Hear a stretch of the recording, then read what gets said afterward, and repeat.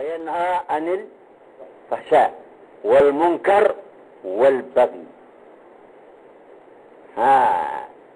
ما نوع يوم بنسيتا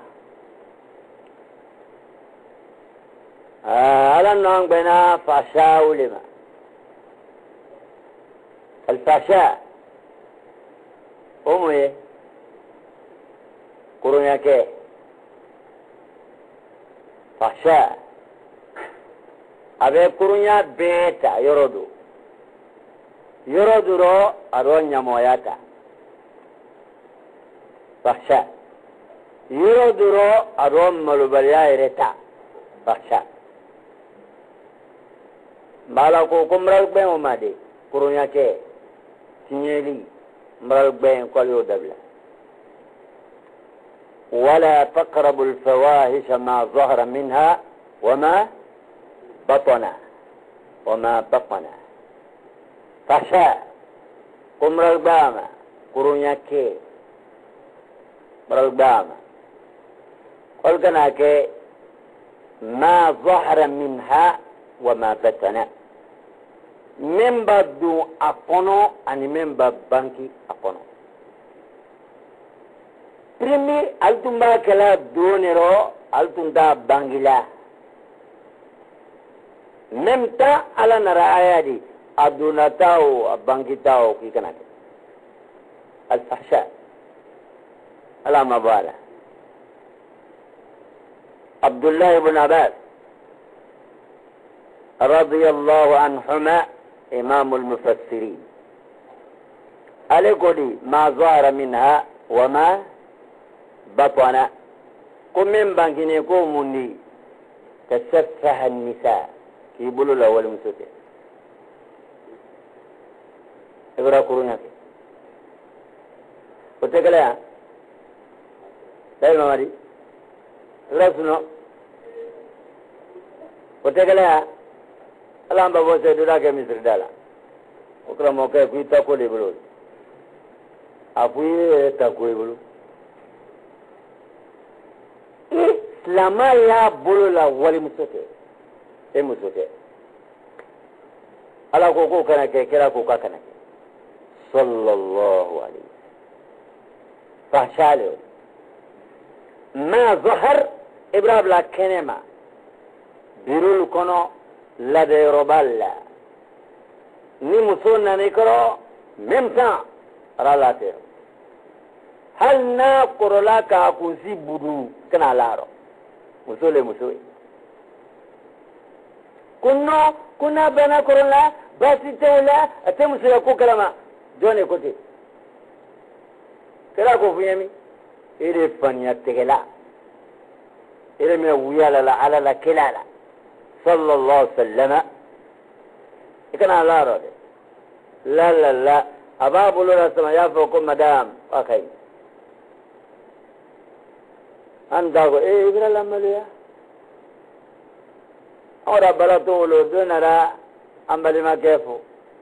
أقوى ينكو أخينتي نيني منسي نكو كوي ماي والله كوي ميسا رمسو لماليا أبوى ينكو أنت الشيطان أبوى ينكو أنت الشيطان أكي مكو تاكالانو فلمن يوتاك جودو تاك هو الشيطان الشيطان أي منكرا يوسوس وده أبي وسوسة لدرون كيالا سوسو هو وسوسة فيني من الجنة والنار هو الشيطان ولمسو هجا الكنا لا تيرو ده لجي كنا لا مسو بريتي فينا إنا روني إنا بومبا إمسو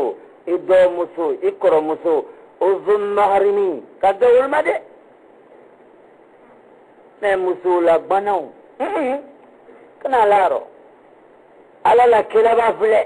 صلى الله عليه وسلم أكبايا كني مسوي صفا كروكا وما كي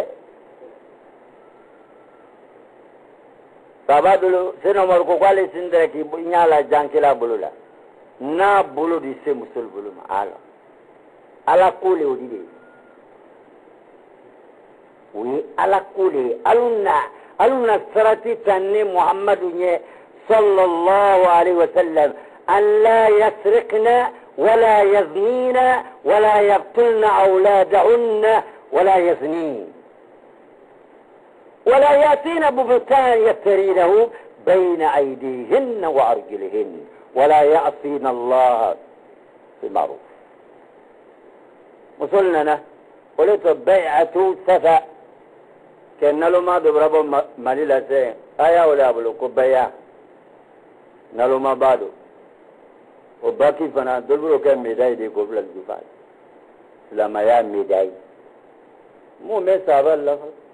كبيع بيع نينا بيع كيتس لما ايه بيع دنا على لكلالي صلى الله عليه وسلم. بيع في الرضوان جل تالي صفا كرو ويمسو تالي ألنا سابل بلوي ناي كلا بلولا كلا يسراتي تلالي نلتف لكفو ألكام نلتنا سنالي كلا نلتنا نمويا كلا نلتنا دينفو كلا نلتنا ويا للا مونيما ولا نلتنا على صوصلا فينو الله نمنا ألنك بياك أبانا ألا ما كاننا وي ألا قولي كلا بلو مسي مسلم ورو إلي تاكرا بابي دا بندي سيلا بابي دي سيان بيرولا ما سيان يا لاتي يبلو برا كورونا كده فوني تبيدا ألا ما أنتو بيدا جنا نا مسوي جابوني أوت أمريكا أنا راسي passport ya bolo abena visa leke anyom musole fanaol o maurane sine amerika muso ale nala pani lone apambe datune modokbo molugo ikana do itena visa soro itena do ifani bunyala setana ni musoko koninka soro ala le kalate nimma soro ala le kalate nyewance ko ala lolate la ngana wance ko ala lolate la mentisi ala sosola visa ko kedo le ando le bumusi le ko visa ko ka vesi jakai do ta grafi yantini akane le telephone na folo sana wa ko sa ko to visa ko ya lambe se do ni mbolam bumusi la monika bola ibrala so ibra kala bombo silila be ala sosola kretete hali kana slafola amane tawo me awrali ori lo yaudia ke ulma ko te vesilo vesi siambale ori kesho men sina ayere la maso jibla akala passport da kiri karaka da sanuru la ku kana siam musona la hijabu tala musoka kuwatami akonwaton chele nose amel kontena sika uyafuina konwaton chele ko awabra mi nkilini ya musoka visa takadama sanjitan kada ka tabu kuni kira wala lume kuyena konne di la avion bi sarakadi e binya si ala maranya si makri anya mahambe amaboy anule konda bane imande ya kolwato atitao ari kodo wole asimbe di be nata makono na ya nata denu dira wolle mabi katla mabrelti mawa rofna nalama kana roke che banan kunda nadi american jara di messi den wolukuna ko worlana edo maka edo lelebeika hala ubelebeika hala fakula lebeika wala tade makotila ila nafulu nokoni aya balola wala nala kabalo ala poki waso ndewro lele ndemzoro la alumunai mokini dasu alwe ni damasaro dari sado lahara ma bode tawidi molti tawidi molwi ne terisiaman bale terisiaman ba ni dubura bijalu nambe ta banguru abara kela musi zakuna a samwani fulala Amerika kono Amerika musula akuna be hijabur hali tabulu mensen na kamrin sarabi anjira polisil nana kanana sebefle kanne safle kanne tadomulu katara be anala jalamu Amerika papier le baku aka elemante ka elema atisra karona akata ka dawlo ako sabu kigani waslane na papier le kwa maslane ala mankana na laisa rawlu rahimahullah amin adoke gawle kwa kroke barasa kwa ka sokke jiribe bola kuno ngo adato ala bolo aka vol misa sula telefon na jumalo sani juma seli aka wole kwa professor alwara ko ka suda kanadi abija muso narilo kwala la kila ko le ko muso sute transférer la amerika muso andale na la jongo no watile ha dole re suma do na ko adi so dugolo be kama dugolo yoro be kama ala maslanare alnara kamre sude american kinelo ka muso ilo muso dépenser la sangitan anadin den sigi mentre kamrin bro santa sila la fode wolte kuma ala mankanana ala no men fola wole tinyali nahnu awliya'ukum fil hayati dunya wa fil akhirah maran lo ikola wa wallahi agradi ala limin adam ko anye fa sayda bla bololante sungurumbal tero fodura mangana ba fota ibaka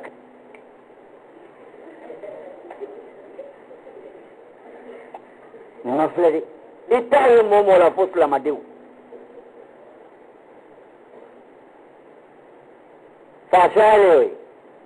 fashale moye tuni ole nyamoye kanya mabonya moyala de kwa many ala le koti kurunya ala ntanga yenyi mate be bolo la muso kana lahara lo e bolo photo di baka azabo ando bracha manke di zero de imome na boka adam na balikuyama fukana sansi no amakungudu ninke akado pete kono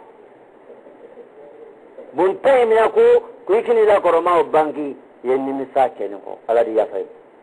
ala ma ala yafara kurunya mainde ado suruma muso le la kujia onga kitabu do kra muso tumbe nyamo yake danano dandan ka dandan wofi anyamo kebe na kama balaka kusijala mende chauma abena fasi ngudula ya abenya moya kenai dandando ele afu musoma oroko ne musoyete tene be musolo ni alate ega musosi aku ka dubirun latama ko motale musonya moya amiso alala saria kandi ka musola si kesu kono ko laku ko mi doni dubirun la du kelenkelenani musoka nyamo yake abe kono awara yabo luro mi akoko ne musolini ko keti malale musoka papier la boka adama abranya moya ke minza ka kra mo birun la akun wala dudula e bas no be kesu dala kakabo meta ke mena do kesu kono kan la imakunu mo birun la kon ka ke olefe je ko komma ko bo kesu kono komribla ele bi siro ko ne taiti ala la kila no men fole masoma ala no men fole masoma aribo arike dunya dedi ote ala mankanana kurunya mainde bema bwana cheu musu bema tangama imala la kila kama hadithi dido ko thalathatun لا يكلمه الله يوم القيامة ولا ينظر إليهم ولا يزكيهم ولهم عذاب عليم.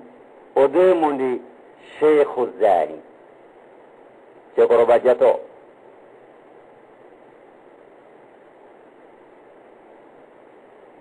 شيخ رباجته دول يرى النمويات جويرا فابا فلوكو دولا ألا ما كان لو ما ده المامين دول برلا يربي ولو كلا يربي المامين دي جابر يركي جاندو كروسي تاخر أوران نمو كذيا كما كل دي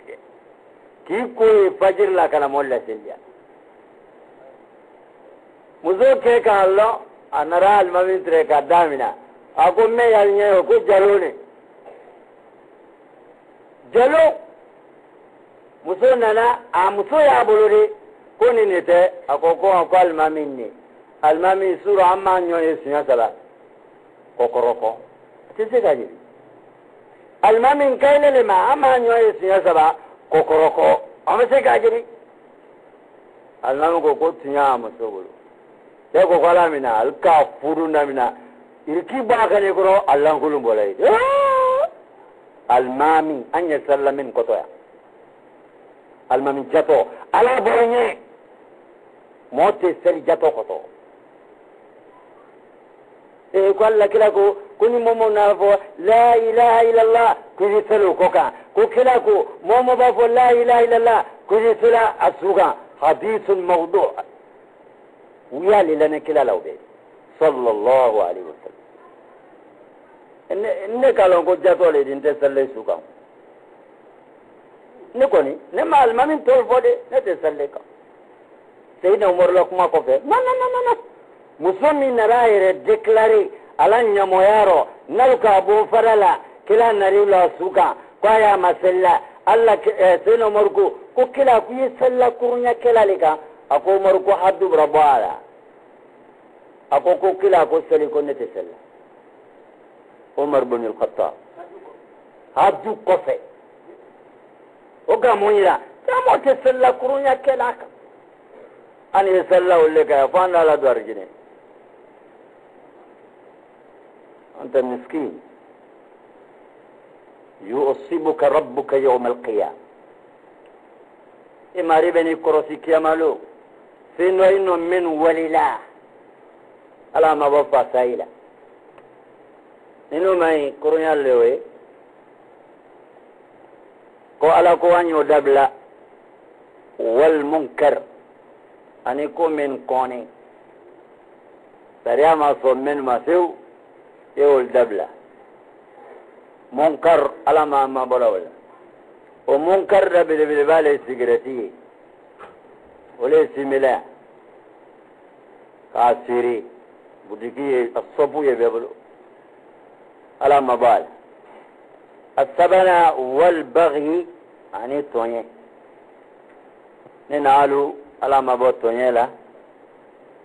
توني كلا سبب دي كقول لا سيموما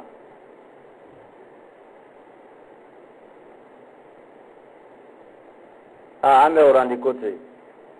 ناسي أسلس رامنا سلي وراني كلا kakon wati la sele ni wati barabate mina orandilite هذا هو حديث صحيح من 45 سلا نصلي إن شاء الله ألقى بن باز ينكا أني وسيمين ولقى فتوى النفو كسري موللا واتي لا دوني واتي دونين كفي سلولتي أصبك وجل نسوي نلر سلا إن شاء الله أمنا سيد نمي وكمان ينا فتاوى المفلة للشيخ عبد الله بن باز وللشيخ حسيمين رحمه الله عنهما ألم على هنا جفلان وغير فتاوى كنا سيكي سلولتي نلر سلا من السلي إن شاء الله تعالى والبغي فنه يعيذكم على كنا الوجلن لا لعلكم تذكرون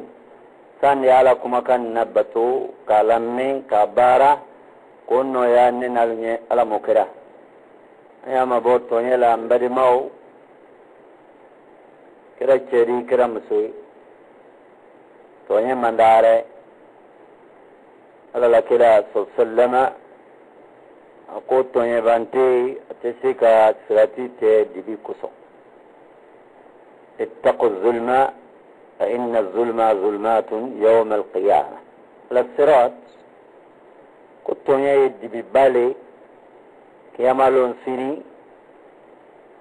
أيد توني بانتيلي كيامالون سيني سراتيكا أتسيكتا وعليكم السلام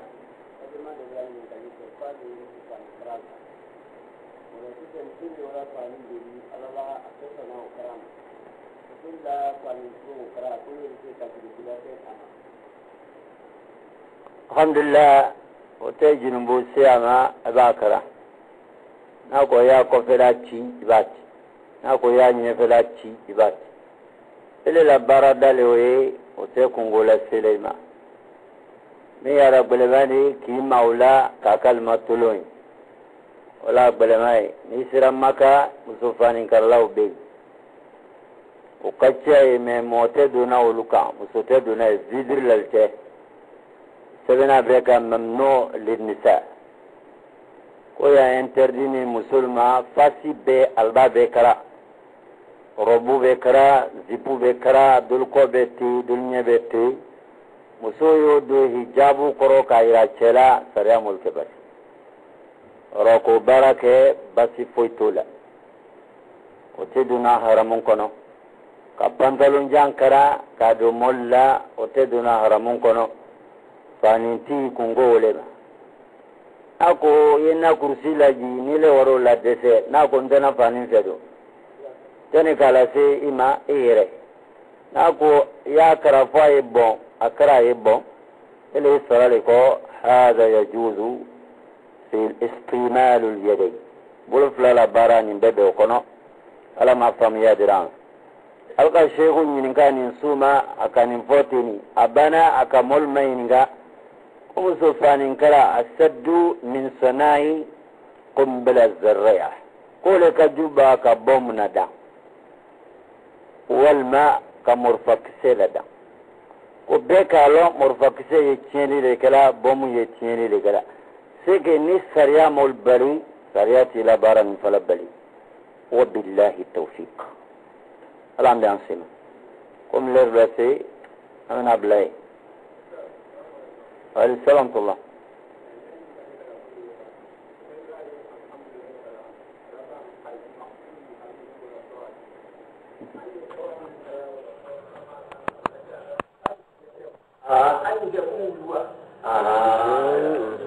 طيب هذا جاي غير المغضوب عليهم ولا الضالين معتمف قيل اليهود والنصارى ألا ديننا من قراء هم اليهود ولا الضالين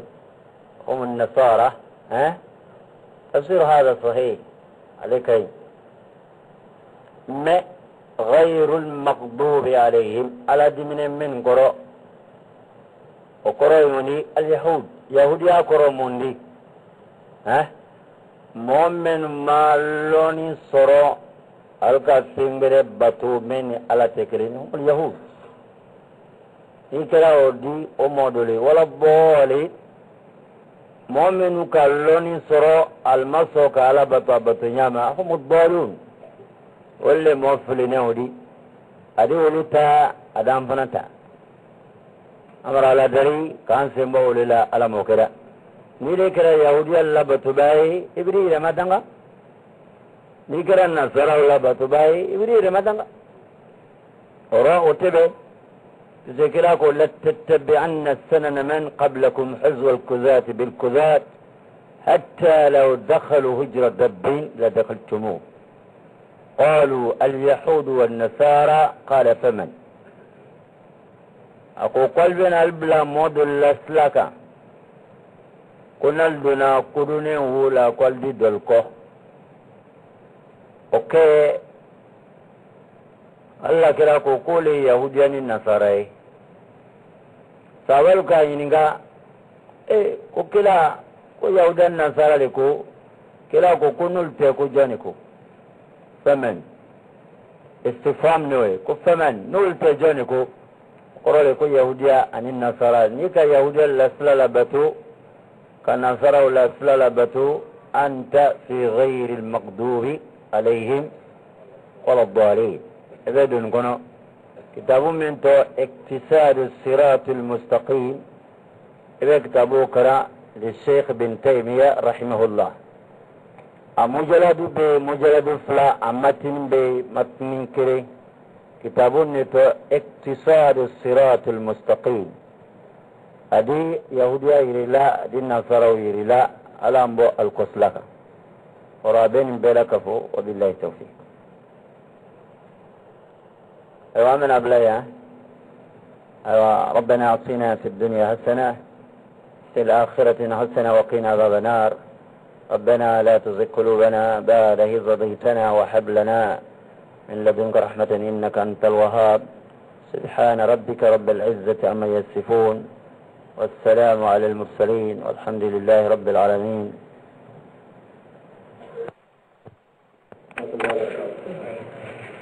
الحمد لله ثم الصلاة والسلام على من كان نبيا بعد محمد بن عبد الله صلى الله عليه وسلم وبعد. Firman Allah mana betul? Allah Allah jaga. Allah ambil sebab apa? Anya nak ramoke pula, tak punya malu, tak berikala Allah masih berakar. Amra Allah gali wajib mungkin kabaran moyam Allah muka. Kami anya lah kuma kalau lalu minggali mingkera. Kada perlu tafang. Nunu ye sipu karala kakoti bon fani majara bini nunu ye karala